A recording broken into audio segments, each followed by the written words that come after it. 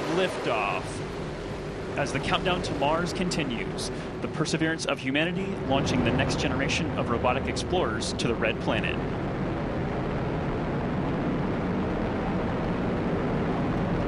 And Atlas TU has gone to closed loop control.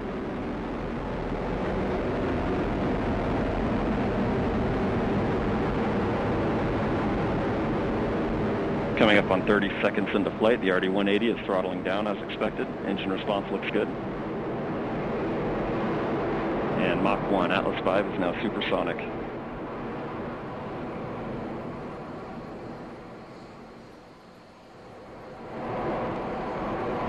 And passing 45 seconds into flight, vehicle is now passing through max Q, maximum dynamic pressure.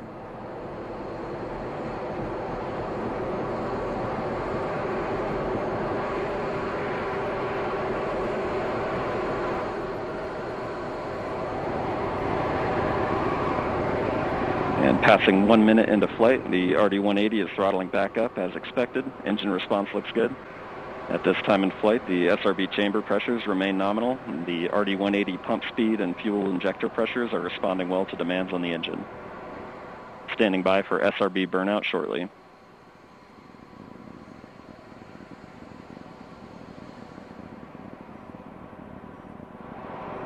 And we have burnout on all 4 SRBs. Burnout pressure signatures look good. Standing by for SRB jettison shortly.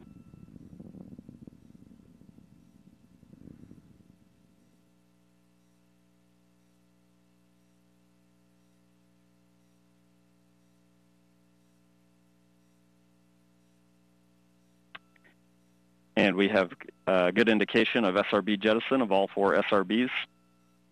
And the vehicle has gone to closed loop guidance. Vehicle body rates are responding nominally at this time.